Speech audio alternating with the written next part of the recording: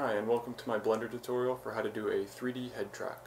Now what we're going to be doing for this tutorial is tracking at least 8 markers on our face in Blender and compositing a 3D helmet on our head, or whatever we want. Now what we're going to be using for our trackers is a Sharpie. I find that this works best other than tape, because if you cut tape, you usually cut it in squares, and that kind of confuses Blender. When you rotate your head, it loses the track. So I find that circles usually work best, or you can use a pen or anything, but Sharpie's probably best for this. The minimum Blender accepts is at least 8 track markers, but we're going to be doing 12 just in case we can't get a track on one of the markers. And also we're going to want to shoot a higher shutter speed. 1/30 should be fine for slow face movements. And also no facial expressions for this, because if you have your track markers on your face and you open your mouth or move your face, it's going to throw off the track in Blender. Alright, now that we have our track markers on, we can record our clip. We've imported our footage onto our computer. We're going to go ahead and open up Blender. And we want to grab this bottom left tile and drag it over to make a new screen. And click on this tab and open up our movie clip editor. Now some people say you need to convert your footage into a JPEG sequence, but I find that using H.264 AVI works just fine, so we're going to go ahead and find our footage and open the clip. Okay, now that we have our clip, we want to go over here into this marker display and click this search tab. And now we're going to start placing our markers. To place a marker, hold down Control and left click and put one down for each marker. Now once they're all down, what we want to do is hold down Shift and right click on each marker to select them all. Now we want to try and do all these trackers in one quick swoop to make it as quick as possible.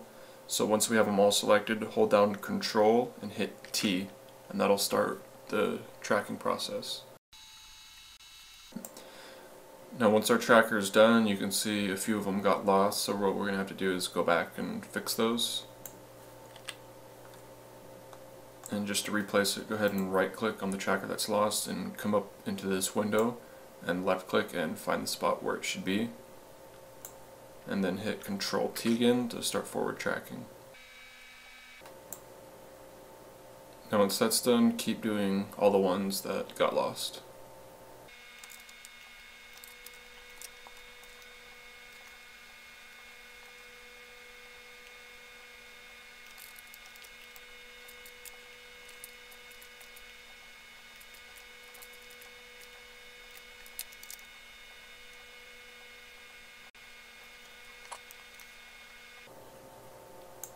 Once our tracking's done, you want to scrub through your timeline and make sure everything, all the trackers look good and smooth, make sure none of them jump.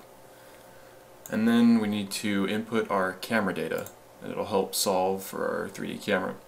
So what I used was a Canon 600D or the T3i, and my focal length was at 18mm. Now you don't need to do this if you don't know what camera or focal length you use, but it does help with the camera solve. Now, I like to refine the focal length of 1 and 2K. I'm not 100% sure what this is, but it helps get me a lower solve number. And now we're going to click Solve Camera Motion. Alright, now that that's done, you'll see down here we have an average solve error, and I have an average solve error of 0.25, which is a very good track. If you have anything above 3, you're going to want to look at your track markers and find which one that can be giving you a problem, and if you can't fix it, delete it and try tracking a different point. I've had a solve error of 200, and once I would put another tracker, it would go down to 2, so one tracker can really make or break your tracking. So now that we have a good solve error, what we want to do is click Set as Background and set up tracking scene. Now we can go ahead and pan back over to our 3D scene, and as you can see, as default we get this little plate when we hit set up tracking scene, but we don't need that, so we can go ahead and delete it. And here you see we have our camera and our track points over here. So to view our camera, we're going to go ahead and hit 0, and you can see our footage is here, and it's a little bit washed out, so what we want to do is hit N or T to bring up the side panel, and toggle down background image and put this up to 1 or 100%.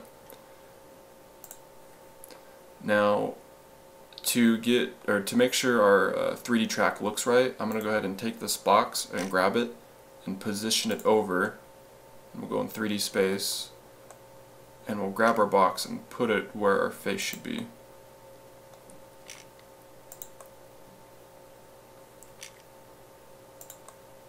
That looks about good right there. Alright, we're going to go ahead and hit 0 to go back into our camera, and that's right where my face is, so we're going to go ahead and scale this box up a little bit, and we're going to go ahead and grab it, and we're going to go ahead and scrub through our timeline, and as you can see the box sticks to our face just like so.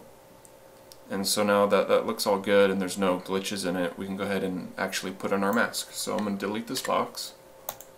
Is import our mask.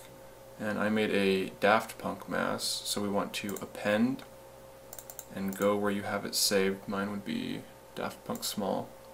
And you want to load up the material. Hit link and append. Go file, append again. Go back, do the mesh.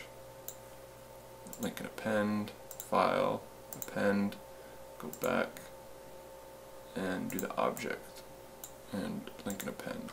Now once we have our 3D model in Blender, what we want to do is select our 3D model, go ahead and hit A for all, and deselect the things that you don't want to move. So if we didn't want to move these lights, you would right click on them twice and that would deselect them, but we want to move those.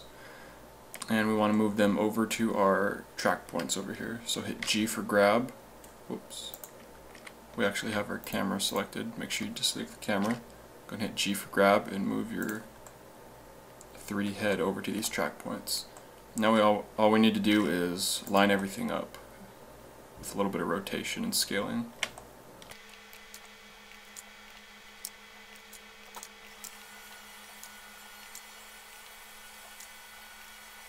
Now once you think you have it pretty lined up, go ahead and hit 0 to view our camera.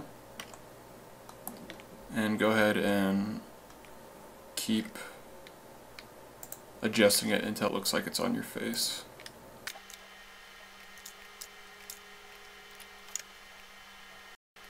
I'm going to go ahead and move it back just a little bit.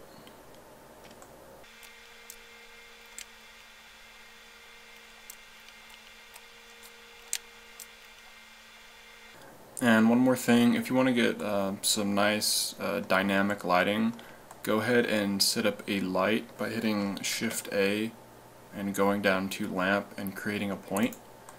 And I've got one here and I've got another one here that I want to set up on this side of the face.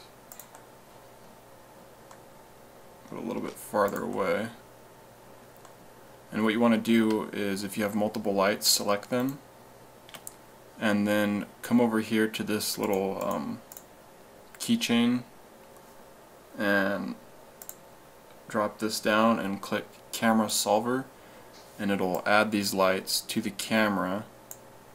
Do it to this one too, Camera Solver. And so now if you want to see the lighting on the mask, go ahead and click this little tab and click on Texture, and we're going to go ahead and hit 0, and part of my mask isn't showing because I haven't set it up right, but you can see as we move the light stays in one position. Now we're going to set up the rendering. So what we want to do is hit this little camera tab right here. Go ahead and bring this up. You want to make sure that your resolution is at the resolution that you shot at. Bring this all the way up to 100% and make sure your frame rate is what you shot at. And anti-aliasing, I would leave that at 8 or 11. The more, the smoother the image will be. 8's a good number though. And we want to do either JPEGs or PNGs. I'm going to go ahead and do a JPEG. If you would like to do it or do your final composite in After Effects, I would do PNG and then click on RGBA for alpha, so you'd have an alpha channel, and then you could just bring your mask on your footage layer in After Effects. But I'm just going to go ahead and render this final thing out in Blender. I'll make sure the quality is at 100%, make sure we have a place to save it to, and just click Animation, and it'll start rendering it out. And once your sequence is all done rendering out, we're going to go ahead and open up After Effects or any type of editing program. And we're going to go ahead and grab our sequence here and just drag in the folder that you put it in, and it'll automatically make a JPEG sequence or PNG sequence, and drop it down into your new comp button. And once you have it in, you can put effects on it, color correct it, do whatever you want. If you guys happen to do this, send me a link. I'd really like to see you guys' work, and if you have any questions, just go ahead and send me a message. Thanks for watching.